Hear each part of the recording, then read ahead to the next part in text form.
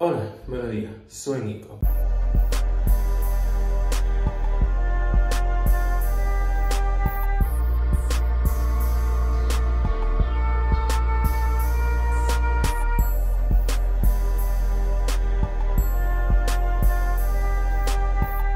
Love not minding my own business. I love being nosy. Eavesdropping is my favorite pastime. So today, we're here to talk about something that is unfortunate, but I'm actually surprised that it took so long for this to come out. Nico, what do you mean? I'll elaborate in a few moments, but first, if you like this kind of content, make sure to follow me on Patreon at patreon.com/Nicosaesthetics for more exclusive videos, weekly lives, and to be a part of the live stream. Multiple live streams, depending on your tier. Nico, yeah, you probably realized that I paused after that, because if you're one of my girlies, you know why I paused. I'm just not gonna address it right now. But let's get to the actual topic. So, Phatrabbitkiller. If you don't know who that is, here's a quick backstory. He is a very famous adult performer. He does not show his face though. He has never shown his face in any of his videos, and it allows the audience to essentially insert their fantasy of what the content creator looks like. Because all they really know, peen is long, man got a fit toned body, and he be laying it. That's all they really knew. But he unfortunately, I mean, it's fortunate enough that he's very famous in the adult industry, even without showing his face. He's a very popular name. So he actually got his brand trademarked. Nico, why is that a bad thing? Because it put his government name on the internet. I didn't know trademarks worked like that. I genuinely did not. But essentially, it allowed someone who had entirely way too much time on their hands to go search up the Phatrabbitkiller trademark, find his name, and then expose him on Twitter. Nico, what do you mean? Essentially, if you had Googled Phatrabbitkiller, or if you had Googled, let's say, J-Knight, for example, because I'm gonna type that in because I had a situation with him about this kind of thing, they're already on the internet. If you Google their names into YouTube, people have made videos about who these people are. Like, that's what I'm saying. So that's why I'm surprised it actually took this long, because if you did not know, J-Knight and Mr. Bolden had gotten into it because Mr. Bolden claimed that J-Knight, who is the only person who had the video of him bottoming for him, leaked it as revenge adult cinematography. And when J-Knight was questioned about it, he essentially said, no, my ex-boyfriend leaked it and put it on my OnlyFans. So that's how that situation went, and I covered that story. But the thing is, Mr. Bolden had put J-Knight's government name and his actual photos on Twitter. And at that point, it started to circulate. And I did a video on it, and since the information was already public, I saw no issue putting what was posted on a public forum into a video format. And he threatened to sue me. Nico, I should have giggled, but he threatened to sue me. And I actually, while I was out here in LA, I run into him a few times. And it's been a situation where we kind of just avoid looking at each other, because though this information has been public, let's say, because like I said, while he threatened to sue me, I had YouTubed his government name, and there was a video that was posted years ago identifying him as J-Knight.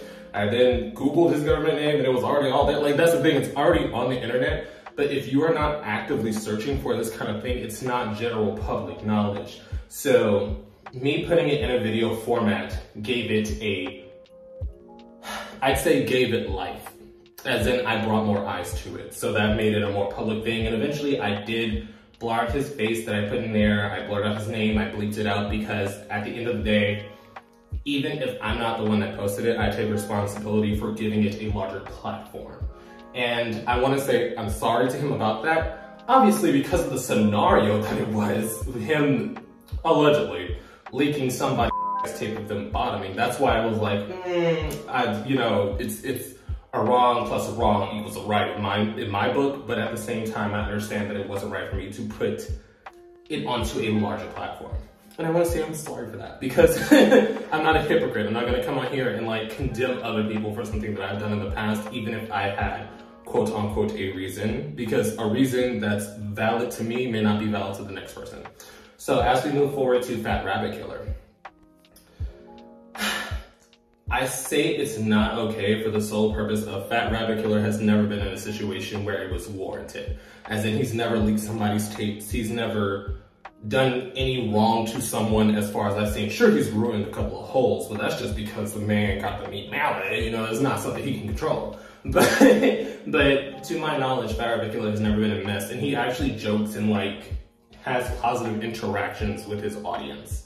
So to put his name out there and then list his actual job, as in they started to post pictures of him at red carpet events.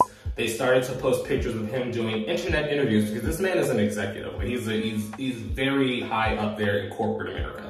So they started putting his interviews and his scenes side by side, and you would see the same scenery and background. And the only reason I'm covering this and feeling confident about covering this is because it's already blowing up. As in the whole J Knight thing, Mr. Bolden posted his name and photos, but that didn't really take off. That's why I'm apologizing.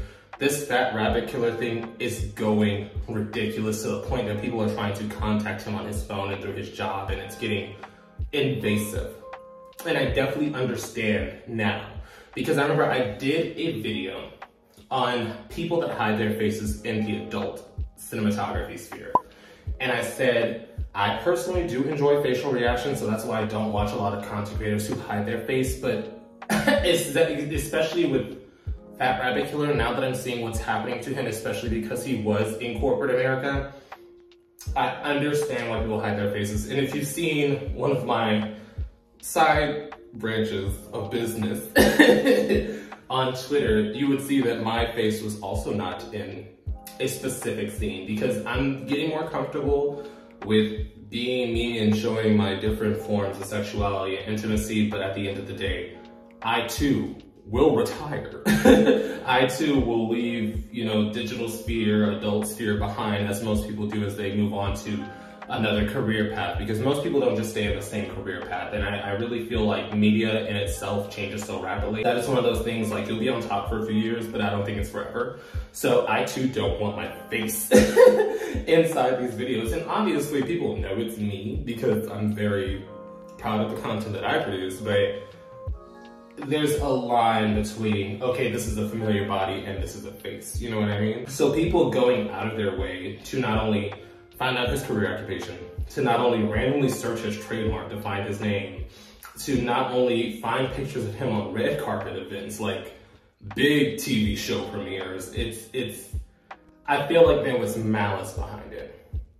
And as someone who's put this kind of thing on a platform before, I want to say, I don't think it's right, especially because I did that years ago. I've grown. That's not an excuse, but I already told you my reasoning behind it. That's why I'm just sitting here like as a 26-year-old, especially as someone who is in the industry now, I'm just like, I definitely understand why people want their privacy. And I'm a private person, even as a content creator, let's say YouTube, even before the OnlyFans side venture. And I still like my privacy. You know, I tweet, I put out jokes, but at the end of the day, I don't come online, I don't vent to y'all because the people on the internet are not kind to vulnerability. I don't vent to y'all. I don't like put too much about my family situation. I don't put too much about my personal life, just because at the end of the day, people want to be able to clock out and go about their business. Because while doing research for this video, I found a video interview that he had done where he was basically talking about how social media affects your mental health.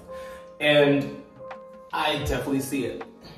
It's a negative vacuum because, in my opinion, as someone who has not done any wrong to someone publicly, because we can track a lot of performers who have done some fucked up shit in their career, he has not done anything to warrant them essentially doxing him and putting it on a larger platform. Because if we're being for real, the pictures of his face were already online, but his government name, his occupation, where he goes, the places he frequents, that was not public knowledge until other people put it on a larger platform for the sole purpose of saying, oh my God, I know who this person is, rather than, oh, they did something wrong and should be held accountable.